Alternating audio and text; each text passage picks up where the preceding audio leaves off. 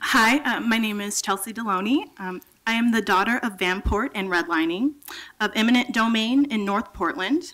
My community has been experiencing a housing crisis since Black residency was legalized in Oregon. I have been involved with local housing justice organizations since the fall of 2015, but my journey to social justice activism was not born out of passion, but out of struggle and survival. This month, 4 years ago, I dropped out of college to work 2 minimum wage jobs and ate 1 meal a day while paying $900 per month for a 400 square foot apartment while pregnant.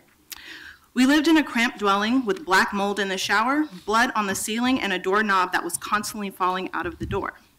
The heat also didn't work. No matter how many times we pleaded with management and the private landlord, they would never fix any issues. In response, I would receive malicious phone calls from the landlord about my unmarried and pregnant state.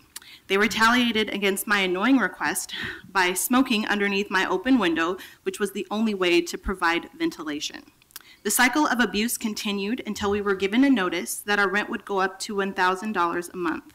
Our landlord also refused to return our deposit.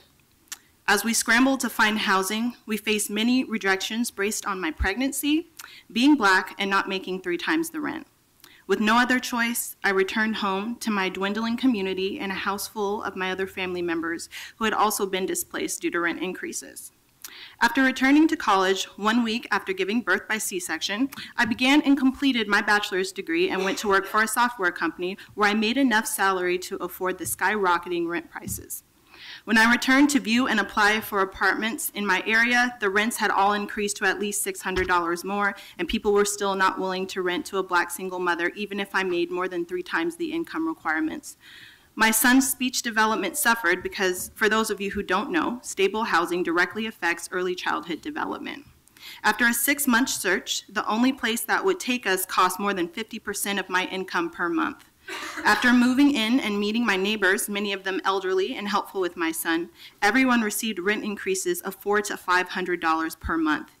Each and every one of the neighbors I had formed a community with had to leave. After losing my job at the software company, I prayed every day that my $1,300 a month rent won't increase.